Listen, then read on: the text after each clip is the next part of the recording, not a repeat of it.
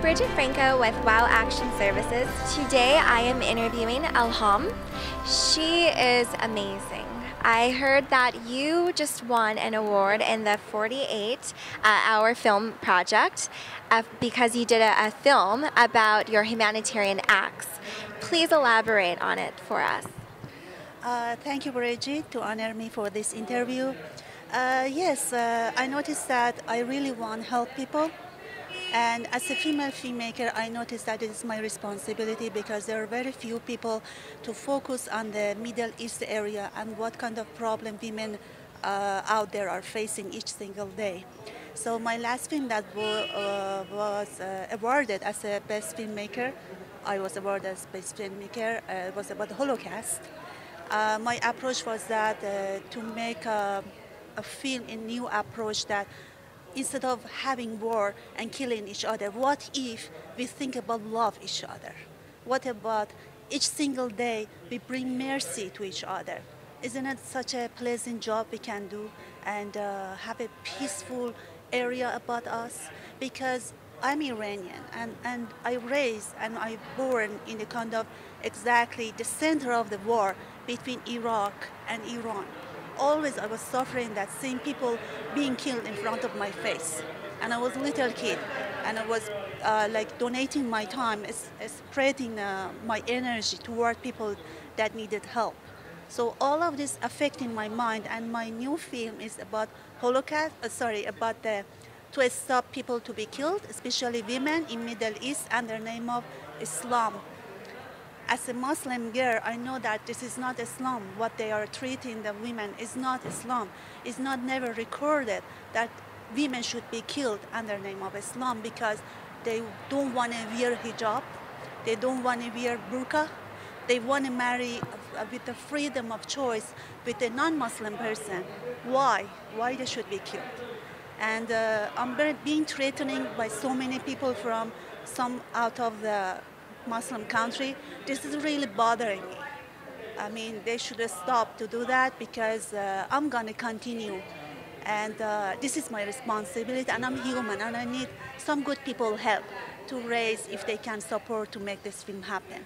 Now, I understand that you said some people have been trying to get you to stop promoting what you're doing. But to us, I mean, you are promoting empowerment for women. You're promoting that women should be equal and not be treated and basically being battered or being treated in any type of poor manner.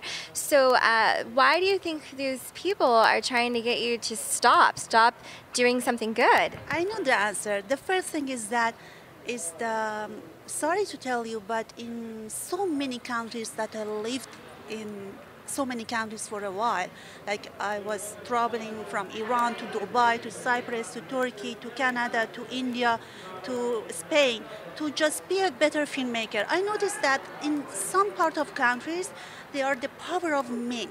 They want to be the rule, they want to be the king, they want to be the lion of this jungle. If the woman get empowered, and power, if we power them, they get scared because they are not going to be the ruler anymore. This is the manpower I noticed, unfortunately, over there. So under the name of Islam, they bring some kind of reason. They want to hide the reason. Under the name of Islam, they want to treat women like that. You understand? Why they can marry like 4 women at the same time? What kind of Islam is that? It's not.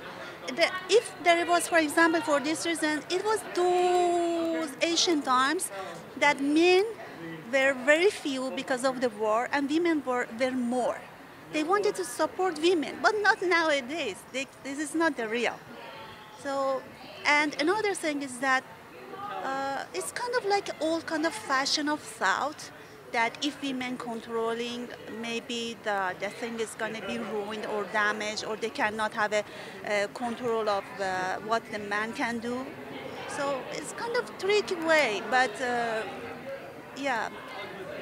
Well, definitely, like you said, there is an old way of thinking, but right now we are in the golden age, I like to call it. This is a new age.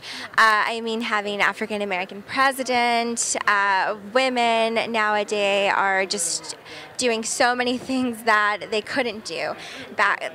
Like there's just so many. There's women doing things that they just couldn't do in history, and so for you being here in a place where we promote women empowerment, other than your films, what else do you want to do to reach out and to empower women?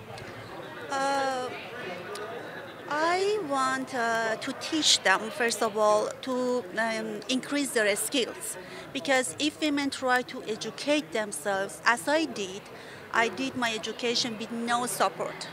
I lost my mom in a younghood, very, very younghood, and I lost my father before my mother, and I was the only kid of my parents. So I really raised kind of with my grandmother and kind of my financial support by myself. From 17, I started to work. At the same time, I was a high school student. I was teaching to a student too. I tried to be best, to make my voice starting from that age, to be a different person, to be a better person, to challenge with men around me and challenge with the other women, spoiled women around me. So I believe that we have to make a way to increase their ability to think better, and nothing is going to happen by increasing the opportunity for women to study more and to get the power to think better. Absolutely. Just for me being a young woman myself, listening to you say this is beautiful because, I mean, and they're talking about in 5 years putting a woman on the $10 bill. So it's just nice to see women just empowering each other and just change.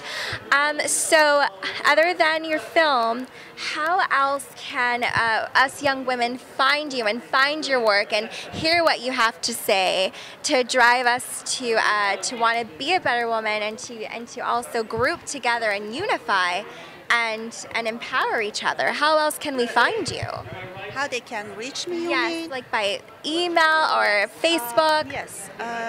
My name is Elham Madani, and my company name is Mighty Vision Pictures. So it's kind of like the same thing that I want to do, Mighty Vision Pictures. We have to be all powerful.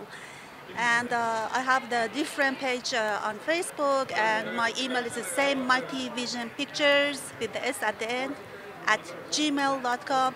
And I made the competition just today, 48 hours competition, because of honoring your group also. And this is to the best film, to the best script. I'm going to give a $1,000 reward, and I'm going to bring them to our group, and we are going to sponsor them because I'm a producer besides being a director and actress too. So I want to make a feature film based on the best script that mostly, of course, I like the protagonist to be a woman. But it's the kind of like a worldwide, like a competition. It's not a competition, it's just taking your chance. Never think that is not possible, but it's possible. I made the ad on a Stage 32, and also Google Plus, and also usually I'm putting in the Facebook too. So I'm a casting director, so many actors love to work, and maybe it's going to be a little bit free, but I'm going to give them IMDb credit, and hopefully we get some funds, and we can pay everybody. But please help us to help you. We need you right now. If you don't help us, nobody gonna help us. So be a part of us. We are gonna part of you. That is beautiful. Thank you so much. This is a pleasure to interview you today. Best of luck to you, and I'm empowered. Thank you.